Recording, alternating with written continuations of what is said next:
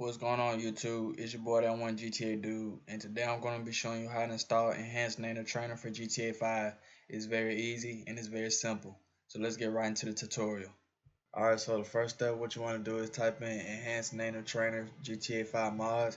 Go over here to where it says enhanced native trainer update 51. Click on that. Click on download. Download again. And once you finish downloading that, go over to the file and go to your GTA 5 directory.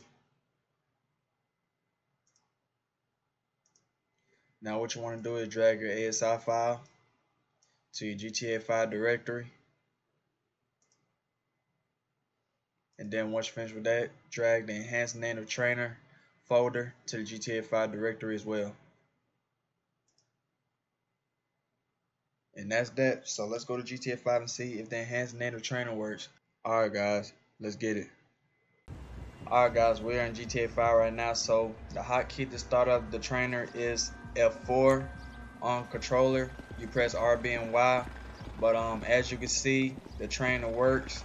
You have player options, you have locations, you can get you a weapon, you can get you a bodyguard, you can spawn you a vehicle, world, time.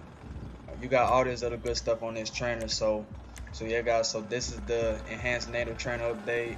And if this tutorial helped you guys, please leave a thumbs up on this video and please subscribe to my channel, because there'll be more tutorials to come.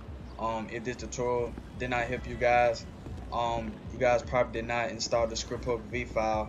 If you guys do not know what I'm talking about, I'll go ahead and put that scripthook V video inside this video, so you guys won't have to look for it on my channel and everything. So yeah, so until my next video, I'll see you guys. Peace.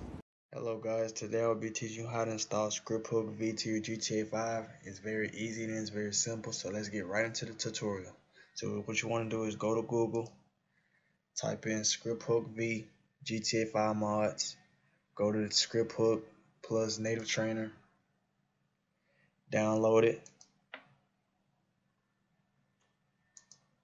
and download this right here. Open your scripthook V file, then go to your GTA 5 directory.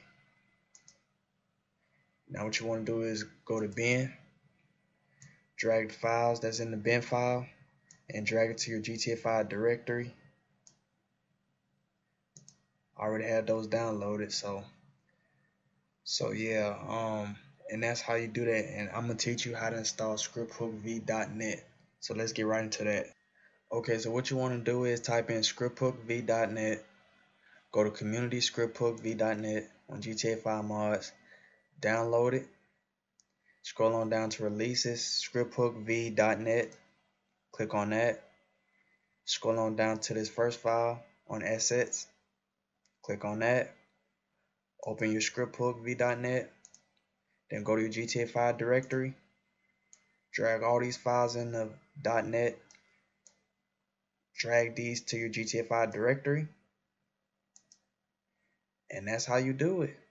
Hope you guys like this video. Hope this tutorial helped you guys, and until my next video, I'll see you guys.